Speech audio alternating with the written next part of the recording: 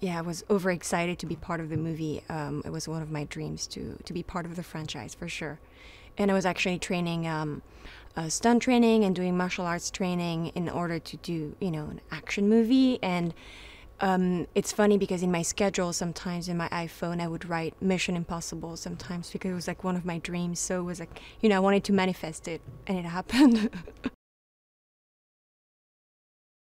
So I've been training really hard for sure with Wade Eastwood, who's the stunt coordinator on the movie, who's incredible and who's worked on the previous movies as well.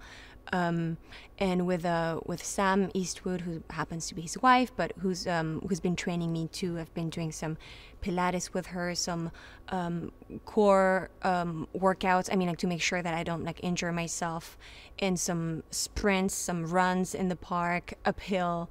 So that's hard, and of course fight training with the stunt crew, doing some kickboxing, boxing. Yeah, any kind of fight training. And also we wanted to find the style of the character, so they wanted to see what I was good at, what I was better at, and we kind of like shaped the fight style of the character depending on what I could bring.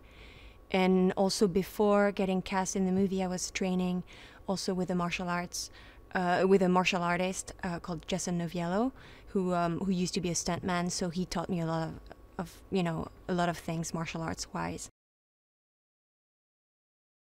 McHugh is incredible to work with, and he's so smart. He's such a good writer, and he's also, I'm so impressed by, the fact that he's such an incredible writer, but he can convey so many emotions by actually not making us speak, by the placement of the camera, the angle, the way he directs us, even physically, and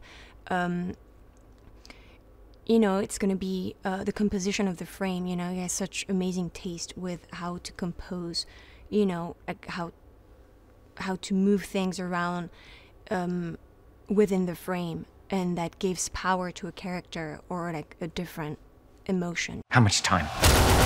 15 seconds!